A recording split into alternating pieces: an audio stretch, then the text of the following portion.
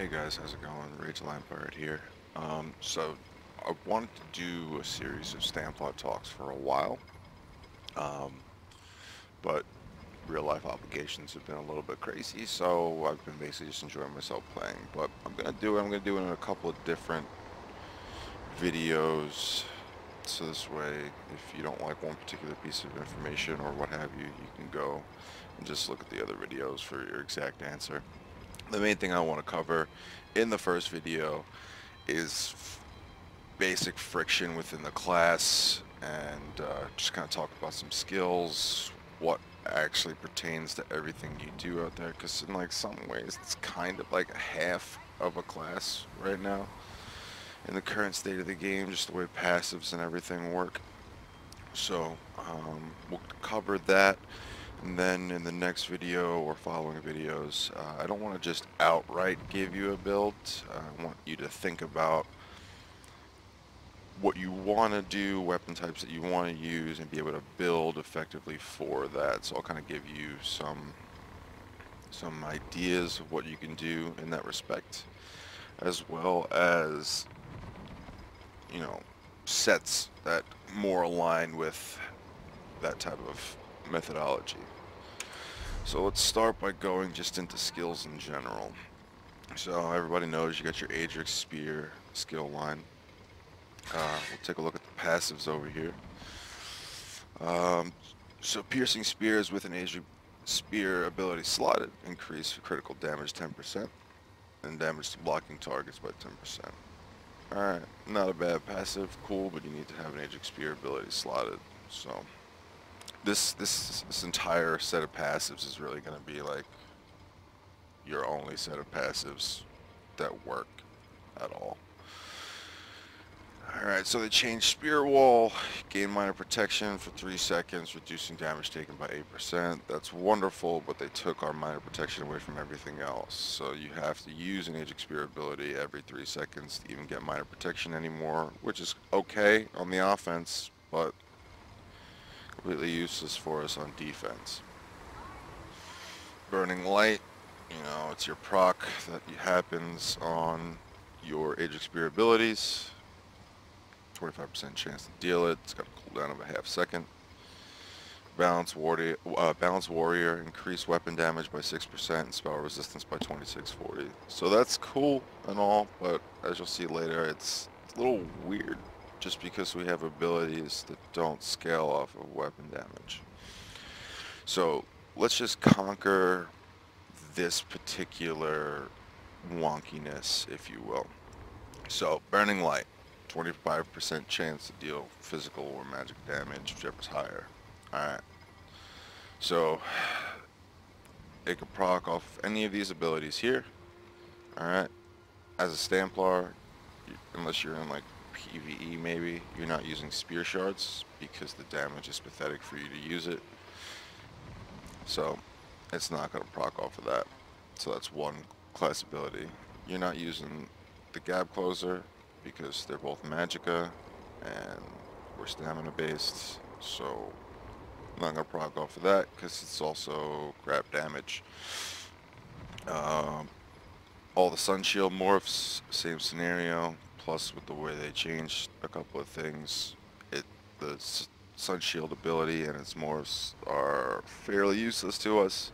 So right off the bat, that's 3 skills within your main damage skill line that you're not using to proc one of your passives. Alright. Binding Javelin. The skill itself is okay. It's reflectable, it's dodgeable, it's blockable. I mean, it's cool that it has a 41 meter range so you can knock someone down forever away, but it really doesn't help us, and it's just, I don't know why they think it's godlike strength, but that's not a particularly wonderful tooltip for that far away. Biting Jabs, probably the main reason anyone plays Stamplar. If you're not using Biting Jabs, then, you know, I don't understand rightfully why you play Stamplar. I mean, but either way. So, this is cool and all, Launch a relentless assault, striking enemies in front of you 4 times for your Aegis Spear. Spear deals blah blah blah physical damage to the closest enemy and 14-29 physical damage to all others.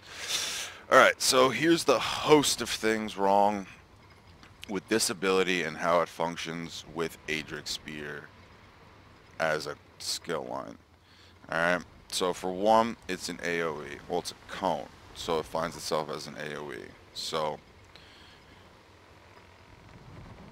that higher physical damage that you deal to the closest enemy to you, even though that's a single target like bonus, it's still mitigated by evasion because the entire ability itself is an AoE. So if you're thinking like, just so if it's 4k to the closest target, Battle Spirit's dropping it to 2k, and then 20% of that is being taken off due to evasion before we even start anything, because even though it's a higher single target tooltip, it's attached to an AoE ability, so evasion renders it much lower than it would be. So that's why if you're playing, you'll find some random ass people out there that you'll deal like an 800 jab to, and it's just really irritating. So the final strike is gonna give a really big snare of 70% for 2 seconds.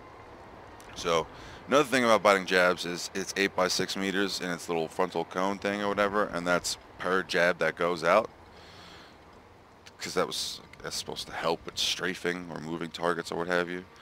But it sends out its little beacon in 8 by 6 for each jab. So one jab goes out, it looks for player in there, delivers damage. Second jab goes out, looks for player in there, does its damage. Cool, but the problem with that lies like server latency is actually a thing that you have to worry about in this game. So especially with like locational skills, it tends to be extremely buggy come lag, and sometimes you're just jabbing at nothing even with the slightest amount of latency. Another thing is, if you do your first jab and you hit the target, then they're going to start dodge rolling or getting all crazy. So now you're trying to hit them, maybe you hit another jab, maybe you miss a jab, but then you have to even make use of that snare, you have to tag an opponent that's already trying to dodge your ability and has been for the past second. So that further makes it irritating. The cool thing we have about it is it gives us major savagery pretty easily. So hooray for that, I suppose.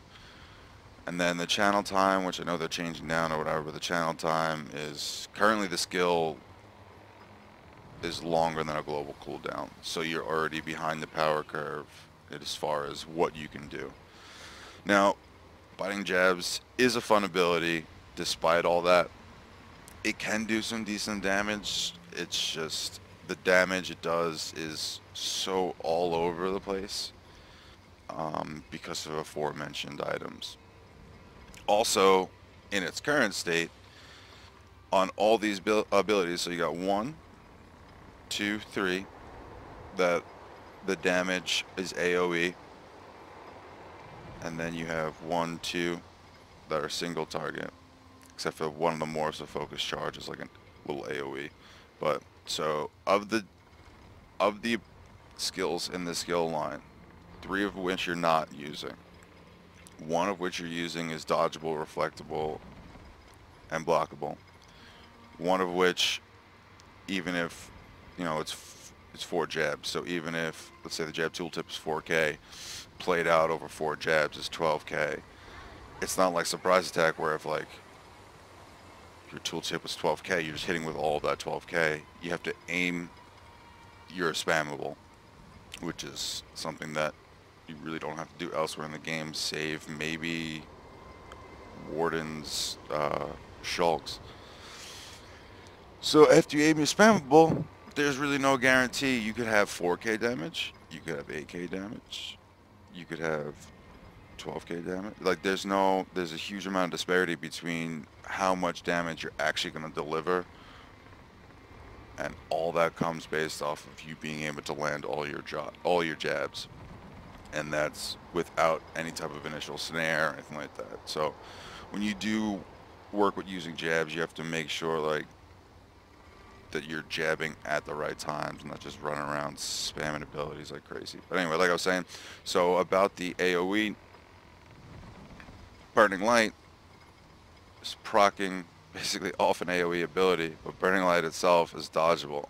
So that's why you're seeing, like, if you'll jab someone, you'll see like the dodged prompt come up over their head or whatever. They're effectively dodging an ability that's proccing off an undodgeable ability. So it's already rough going in regards to that. So say you want to just play like a ransack bash cancel build or a reverb build or something like that, you're kind of only using balanced warrior. Because if you're relying on just weapon sources, you're not making use of the Ajax Spear ability. Because let's be honest, no one's using empowering sweep. You're not making use of your minor protection, and you're not using burning light. So if you don't use an already ridiculous ability situation with biting jabs, you lose 3 passives. You know, I mean, unless you're using just javelin or something like that. But if you're using sword and board, unless you're running like Jack Daniel's Ghost build, there's no reason for you to have javelin on. And then there's balanced warrior, so you're getting 6% weapon damage. Whole skill line, 6% weapon damage. Let's go into Dawn's Wrath, because that one's even more laughable. So none of these skills here have stamina morphs. None of them do meaningful damage, healing, or anything worthwhile to you, really, as a stamina character, except for Power of the Light. I guess Nova maybe in the weird situation where you're in a giant group and you want to put Nova down, but it's magic damage, so it doesn't really go with the whole Stamplar kit. Now, Power of the Light, it's love-hate. So Power of the Light takes way too long. It's like 6 seconds is forever. So 6 seconds to do 20% of 21,085 as far as the maximum copy damage, and you get minor fracture. So like good things about Power of the Light is that first little initial cast is undodgeable. So excuse me, you can cast that, and that goes based off of your weapon damage and your pen and whatnot.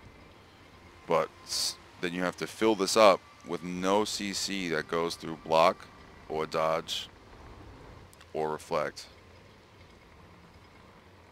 to get even 20% of your maximum copy damage done to target. Then on top of that, it can't crit. Then on top of that, it only scales with your maximum resource.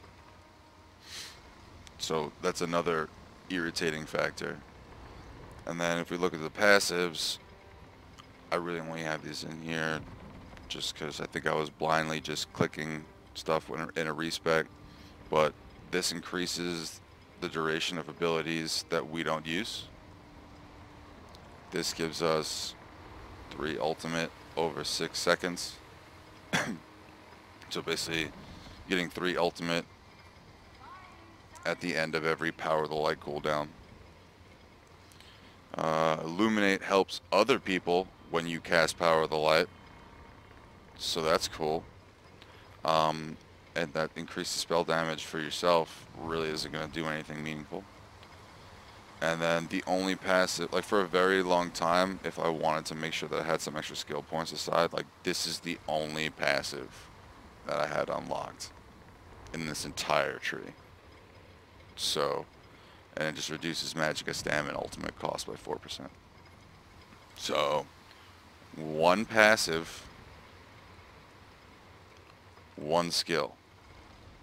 And sometimes I run without Power of the Light, so literally this entire skill line is relegated down to just one passive. So if I'm not running Power of the Light, I'm running like a different style build, maybe with like Dizzy, Swing, and Execution or whatnot, I can literally remove all these passives and this skill and only spend 2 skill points in this entire skill line.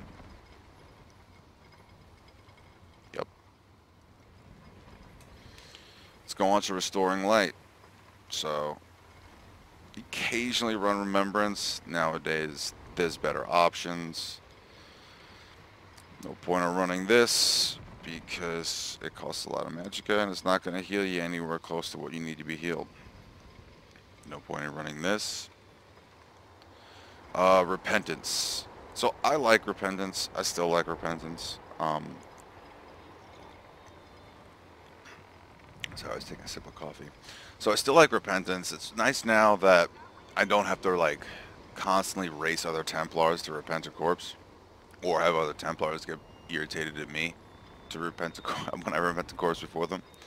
But unfortunately, given the way they also changed Rune and just other general changes in the game like racial passives, etc., and the way you can build nowadays, it's probably the most expendable tool in this kit. So if you're even just looking at abilities here, so can't use, won't use, don't use unless you're building like some weird hybrid with Palinol's back bar.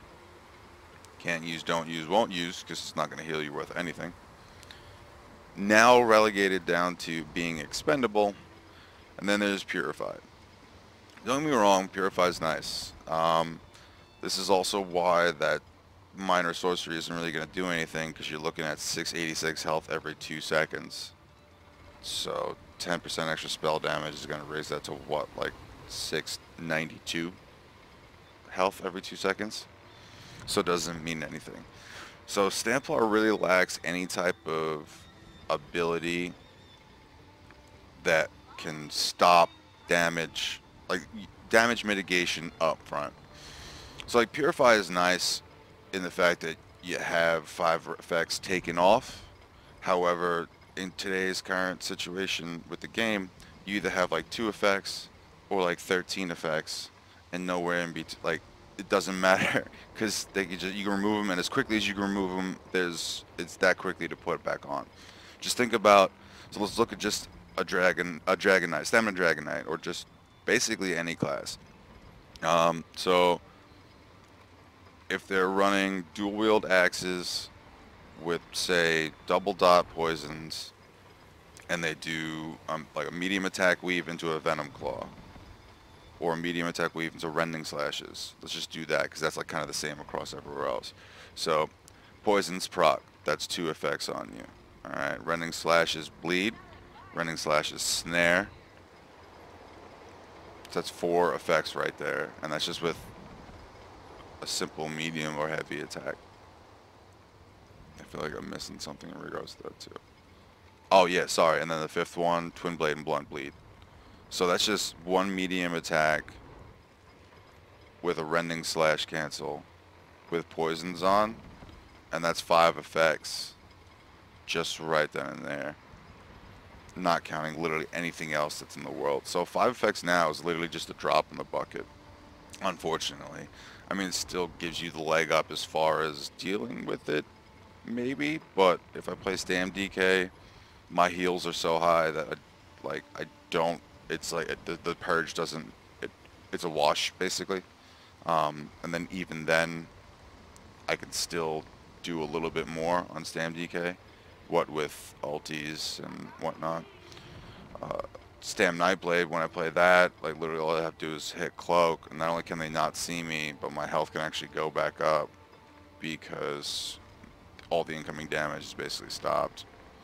And then I can come back out and start attacking again, like, you know, and nothing really happened. Stam Warden, they're tanky enough in their own right. And even like Stam Sork's got dark deals. So as far as, and even Streak and higher mobility and what, however, Extended Ritual, as nice as it is, it's honestly, it's outclassed by a lot of other scenarios. Plus on top of that, it's completely reactive. You have to have 5 effects on you to use this ability, and with how easy they are to just get right back on. it doesn't really, it's not pulling as much weight as it used to in the past, especially with heals being gutted the way they are. So then restoring focus. So like this ability is great. So it's basically the stamina mirror to the channel focus. They removed minor vitality and minor protection from it, which really sucks. And in a way, I'd almost rather we just go somewhat back to that. But it's your armor buff, and then you get sustain from it. So it's because of this change that now Repentance, which used to be your main resource management along with heavy attacks, like this kind of rendered Repentance a little bit lower down as far as necessity. But either way, good skill. So let's take a look at the passives. Alright, so increasing healing effects from only our restoring light abilities by 12%. Alright, that's not vigor. That's not rally, which we are pretty much cornered into using. So this doesn't heal. This only heals when things are dead, and this heals for 686. Cool. Passive that does nothing for us. Sacred Ground. Okay, so this one's going to be the thing that snares everyone for 30% for some weird reason. They decided to put that in there. Then it's going to give you Minor Mending. Minor Mending is our only heal increase that works for the heals that we as a Stamina Templar actually use, which is Rally and Vigor. So again, the only passive really that you need to have in this tree. So yeah, Lightweaver, increases durations, a bunch of things that we don't use. It's great that on our ulti that already gives us major protection and heals us a bunch. We get a bunch more physical and spell resistance while we're locked in place and can't move. So, and you only get that while you're channeling though, so awesome.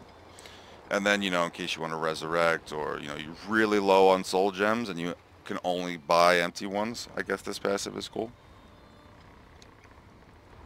So let's go down the line. 1, 2, 3,